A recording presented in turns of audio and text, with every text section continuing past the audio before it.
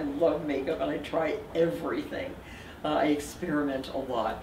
And I have a makeup artist, Daisy Schwartzberg, who is so helpful in finding me new products. We also have a fantastic beauty editor here at Martha Stewart Living, Melissa Goldstein, who's just incredibly helpful with all her advice.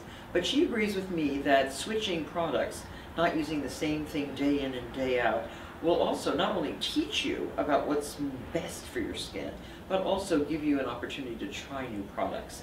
I use two things first on my skin in the morning.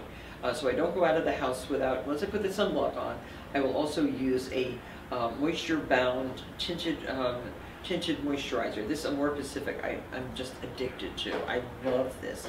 But you could use also a Laura Mercier or a Bobbi Brown.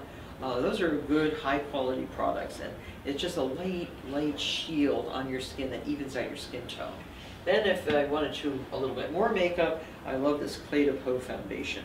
This is a fantastic thing. It's called Refining Fluid Foundation, and it also has an SPF of 24.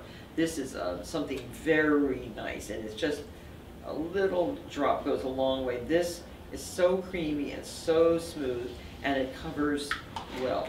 Another thing to cover if you have any marks on your skin is this. Another little secret. This is Yves Saint Laurent. It's called Touche Eclat.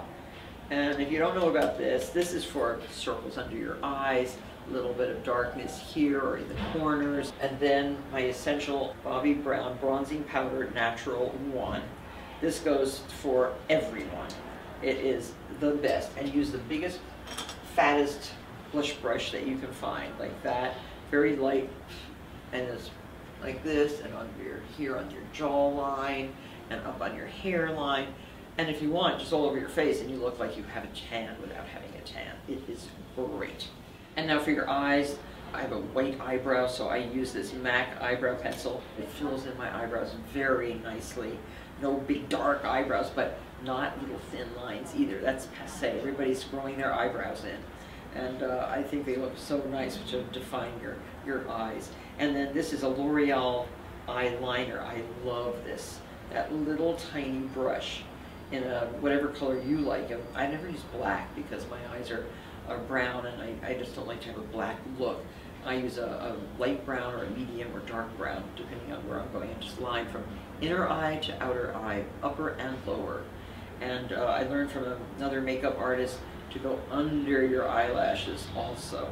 Very important when you're going out at night. It just opens your eyes up like amazing.